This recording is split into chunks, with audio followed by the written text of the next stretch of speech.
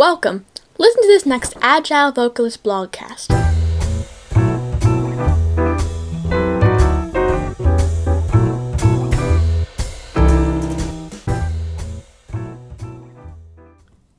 Mary Ford has been a vocal performer for 45 years. Her work has been a cappella, as an accompanied soloist, and most recently as a member of the Left Coast Sextet, an all-women's jazz ensemble. She's sung for 34 years with Oakland Interfaith Gospel Choir. Mary is a mother, spouse, retired psychologist, and body worker, as well as an active artist, writer, and adventurer. She works with several local nonprofits as an advisor, teacher, and donor activist, and she's dead serious about economic and racial justice. Mary is a boogie boarder and rabidly competitive about pickleball. So I'd love for the folks listening and watching, tell us about how you got your roots in singing, how you found out you loved it, and your love of sound and performance. Okay. It's funny, I hadn't thought of it until you said that, but I've been singing my whole life. I sang songs in camp, and then I would go home and I would sing in the car. I drove my family insane because I sang all the time. They couldn't stop me. We'd go on trips. I would be singing. And then I actually just realized that I went to Catholic school. Mary Catherine Ford is my name, and got Catholic.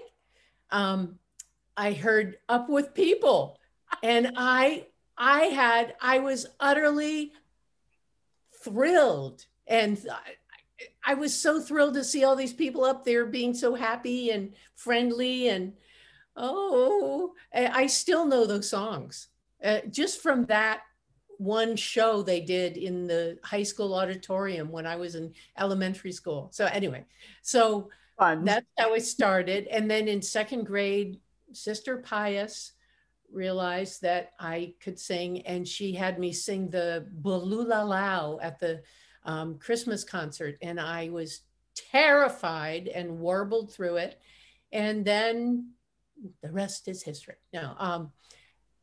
I sang in Glee Club, and I went to National Cathedral School, and I sang in the madrigals there, and I went to college and I sang in cafes, and I found out about Joni Mitchell, and I learned dulcimer, and I sang songs, and I performed then.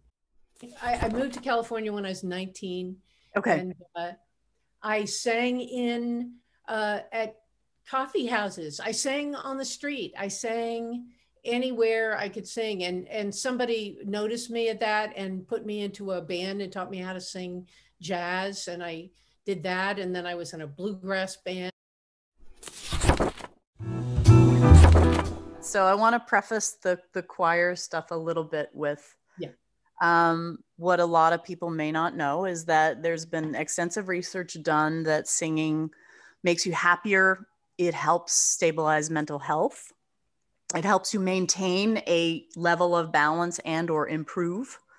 There's even been some research that I'll link to in the liner notes that shows that music evolved in service to group living, and that it's innately connected to basic human social drives. And I'd love for you to talk a little bit about, with your background as a psychologist, in how you've seen that come to fruition with people you've worked with over the years, and both for yourself, but anyone you worked with. How did music affect them, or what did you observe in terms of the human animal, the human psychological animal? Yeah, well, I one of the things I love about it's like everyone knows music singing is wonderful for you, but now we have proof. So yay! There's literally, it acts as a bellows on your ribs in a way where you are pumping your lymphatic system. So you're increasing your lymphatic flow as well as airflow. You're moving your body in a way that you can't fully control, which seems to be the goal of most things these days. And this ends up being the antidote to a lot of that. Right. is, you know, you can learn about music, you can learn music, you can learn music theory, you can learn songs, etc. But, you know, the bottom line is that you learn all this stuff, and then when you're really singing, you're letting go. Because if you are really singing hard, you are trying to control your throat and your jaw and so forth, and you are not going to get your spirit out in it in the same way if you're trying to control it that much. So it's getting all prepared, and then it's actually having to let go, like so many other things in life. So yes. Let's lead with that into Oakland Interfaith Gospel Choir, which for short acronym purposes is OIGC, in case I say that. Your journey started over 30 years ago. Tell us a little bit about that. Yeah. I'll make a long story short and say I got married in 1988, and I was in a shipwreck on my honeymoon. And a lot of things changed after that, because we almost died, seriously. And wow. I was kind of wandering around in a daze, and I had a year and a half of surgeries and all kinds of things that happened to me. And one of the things that happened is it was Jesse Jackson was running for president, and I went to a fundraiser, and I heard the Oakland Interfaith Gospel Choir Ensemble. And nice. I went, that is what I want to do.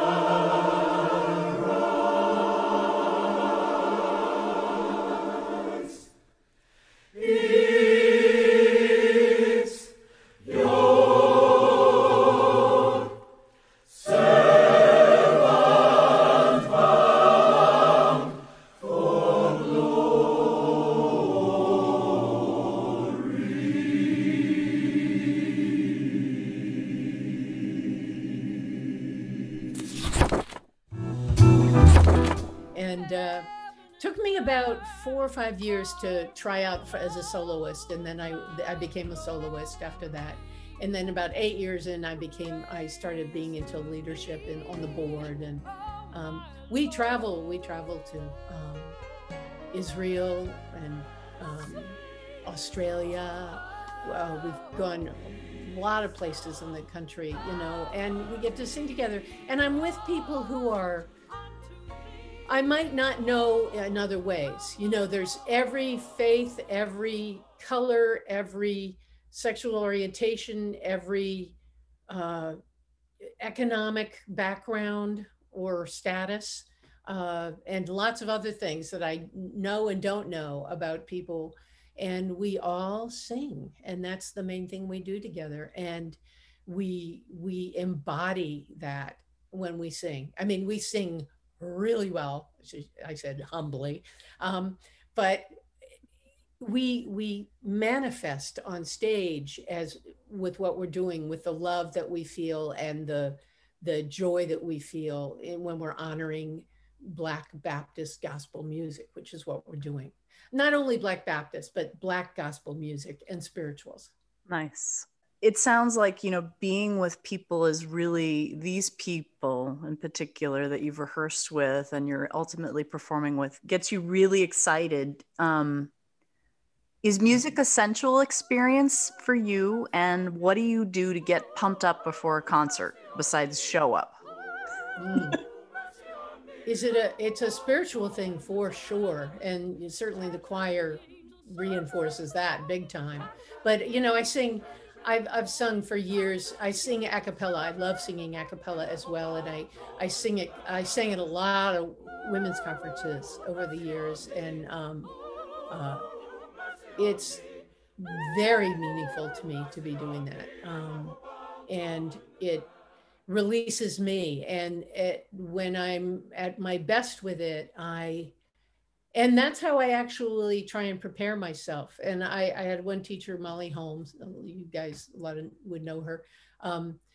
she helped me a lot with when I am preparing. I actually don't need any help pumping up. I need help unpumping up, like calming down and not getting into that place about it. And she was very good about helping, reminding me. And we do it in the choir. We always do a circle before we sing. Yeah. And we have sort of a chant almost we do together about bringing love. And what Molly always was talking about is big, long breaths in, big breaths out, long ones. Keep doing that, keep doing that, keep doing that. Don't be coughing. If you swallow if you need to, that kind of thing. And the other part is to remember it's not about you. For me, talk more about that. Yeah. For me, it's I am a vessel at some point. I'm a messenger. Okay. And that, I feel that way. I don't want it to seem like it's just a trick, but really when I'm doing it, I do feel like a servant in a cool way, that I'm bringing something into the world. I'm a midwife or something like that, that I'm bringing something, and in the process of it, I'm transforming myself. I mean, I've sung for thousands of people at a time, and that is just, right. A huge thing. And it's not just like, wow, yeah, now they know how good I am. It's, oh my goodness, we have just gone into this place together, and I feel it. And then when that happens, I am incredibly vulnerable, and I'm bringing it, and I'm very prepared too, so that when I'm taken over by that, my body knows how to go ahead and sing and produce, so that I can let spirit take me. Mary and I met through an organization called Cazadero Performing Arts Family Camp. In this segment, we talk about sounds at camp, or lack thereof. How does Kaz and getting away for a week to Kaz and, not having Wi-Fi and not being able to be electronically connected? And having a nap period where no one in the camp is allowed to talk outside. Oh, yes. The quiet period. Yes. That is a big deal. I mean, none of us like to do it, but boy, you better do it, because you are going to get talked to if you don't. And that is magic. And not just for those kids. Believe me, I started taking naps when I'd never had naps before. It was so quiet, and I wasn't allowed to blah blah. To blah blahing, right? Yeah, it's an amazing community of people. So for people who don't know, there's 2 classes in the morning. There's lunch where you get breakfast. You can get a breakfast at any time. 2 classes in the morning. You have lunch, then you have quiet time, which is what you're talking about. And then that's followed by free time. And then you finish the day with 2 more classes. And then at night, there's a variety of activities and dances and performances and shows that culminate. And during free time, there's actually an open mic thing. That's right. That you can go to. And if you're just working on something, you can go up and play a piece of it, or not. Or you and somebody else say, let's do that song. And you go and do that. And it's a beautifully supportive situation where people know each other. And I mean, I joke about it, but it's like, dare to suck is one of the mottos we have. It's like, go ahead, just do it. Everybody's going to love you. It's fine to be doing that. And so you get over some of that, the performance business. What are the arts? What is Kaz? What is singing? What does sound do for adults? Right. Well, as you know, I mean, it can feel very intimidating to start up if you haven't done it before. But it gives you back your childhood. It gives you back childhood in the present, right? It means if you can get over that hump of, oh my goodness, I'm at the bottom of the ladder again, which it's hard to do. It's hard to have a new job that way too, or a new profession, or and so forth. And it's the same with music, because music, oh boy, it can be really humbling. I mean, you can sing and sing any old time, but if you're doing music, you know, it can feel intimidating. And my gosh, I mean, singing, you know, thank God there's a lot of supportive sort of singing shows now where people are nice, but you know, the amount of humiliation so many people feel about singing, it's just such a sin that happened. Yeah. Because singing can be, I'm going off topic a little there, but no, it's good. I got a little soapbox there for a minute. For adults, it means you can go back and let go, you know, lose that identity, lose the thing that you've got to do in the next hour, lose thinking you know what needs to happen. One of the things that happened at Cazadero, after I was there a few years and became more and more comfortable and felt safer and safer, I ended up doing this 15-second skit one time with this person. This is me dressed as opera lady. And she's holding up her brassiere right there, the pointy brassiere thing. And she has had a swan with her most of the time as well. Oh, wow. And, yeah. And a plastic swan, of course. And she was iconic, and she was very meaningful because there was a huge buildup for her to come on stage and sing, and then she never actually ever sang. And she was on stage 8 years in a row, and something would happen, and it was really, it had to do with me sort of, it was unconscious at first, but basically my own anxieties about performing, right? So all this would happen, then all of a sudden I'd kind of run off stage. And she was in prison for a while, and she was in rehab, and she tried to adopt some kids, a la some people we know.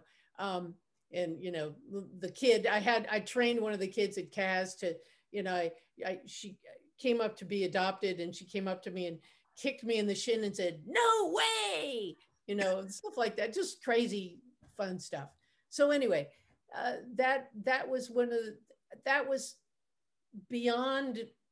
I was terrified every year that I had to do this, and then I would write for 4 hours sometime during Kaz, and then I would do this skit on the evening that's called what is it? Untalent show. Untalent show, right? Show. You're supposed to do something that you're not good at.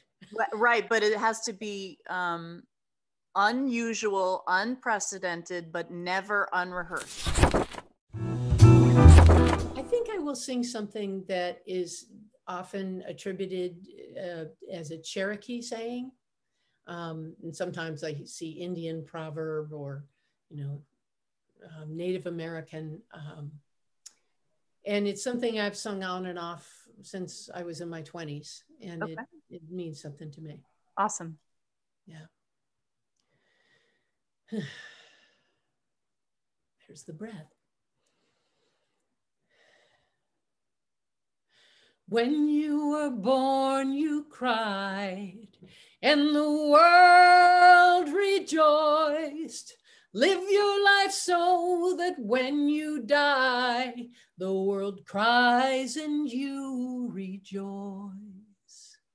When you were born, you cried, and the world rejoiced. Live your life so that when you die, the world cries and you rejoice. Yay! This is how I do applause in the Zoom era. Yay! I love the Zoom era. Your applause is in the email. Thank you. Yay! That was inspiring. Be sure to listen again soon.